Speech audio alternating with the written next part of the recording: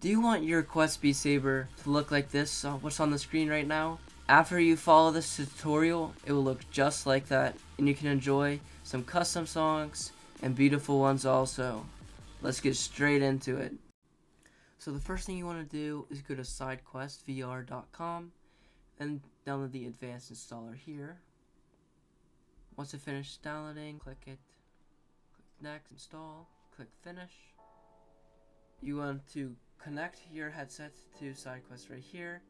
You will have to enable developer mode and allow access from your computer into your headset. Right now, this is all we have to do for SideQuest. The next thing you want to do is go to this website right here. I'll have a link in the description below, and we're modding Quest BMBF. So you're going to click details for the Quest version. Under version, you want to download 1.25.1. You have to log into Oculus.com to do this. You click download, click this link right here, and log in. After you do that, go back to this website, click download. Next thing you want to do is go to SideQuest, go to the waffle right here, Saber,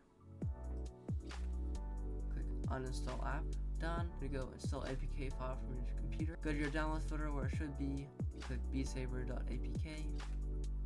After it's installed, you're going to go to back home, then search games, search BMBF, click that. You're going to click download app, sideload, then I'll download it right here, and that's all you need to do on SideQuest. Now let's get straight into the headset, and you want to go up to all right here, go to unknown sources, BMBF, just say your version Beat Saber 1.25.1 is supported by BMBF. You want to click get started, uninstall Beat Saber, click OK, click patch Beat Saber. Then when it's done, you click install modded Beat Saber. It'll say for your security, your phone's not allowed to install unannounced from the source. Click settings, click allow from the source. Go back, press install modded Beat Saber again. Then you want to click install.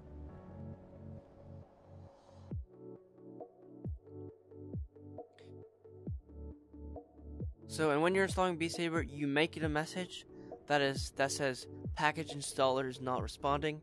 Do not press close, it will mess up your install. You will also get a message that says unknown sources app installed. Do not press restore, or you're gonna have to redo this whole process. Don't press open. Once you're done, click the done button. You're gonna go back into BMBF after it's complete. But what I recommend doing before you do this is go to browser, go to Discord, make sure to sign into your account. After you log into Discord, you want to join Beat Saber, the Beat Saber Modern Group Discord. I'll put a link to that in the description. You want to go to Quest Mods .125.1. Find the mods that I'm going to recommend to make the game look awesome. First thing you want to do is download Beat Leader, install Beat Together, which is right here. Then you want to install Multiplayer Core. And you also, if you are a content creator like me, you would want to download the Replay mod. Then another mod you want to download would be Chroma and Noodle Extensions. Another mod I highly recommend you download is Cosmetics, because whackers are sabers, notes are notes, obviously, and boxes are the walls.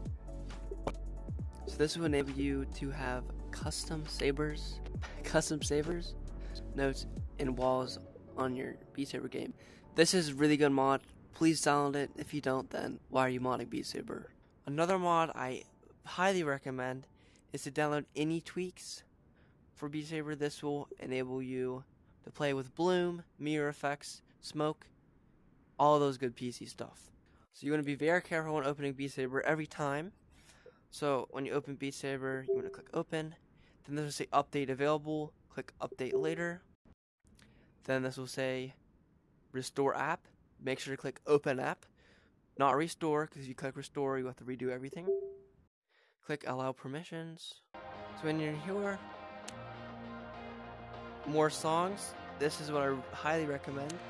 This will allow you to download mods inside Beat Saber instead of doing it through BMBF. Change your mod settings. You can do Quest UI, any tweaks, chroma replay, all this good stuff. For any tweaks, you can click graphics presets. But usually, I do graphics. I put my refresh rate to 120 when I have that enabled. Bloom quality to high. Resolution 1, so it doesn't lag. Here, medium, FPS counter on. See, I have bloom enabled, and this is Noodle Extensions in here right here. This is really nice. This is a really nice touch. And after that, you're all done. I hope you enjoyed this tutorial. I hope it enabled you to be able to play Mono Beat Saber on your Quest. And have a nice day.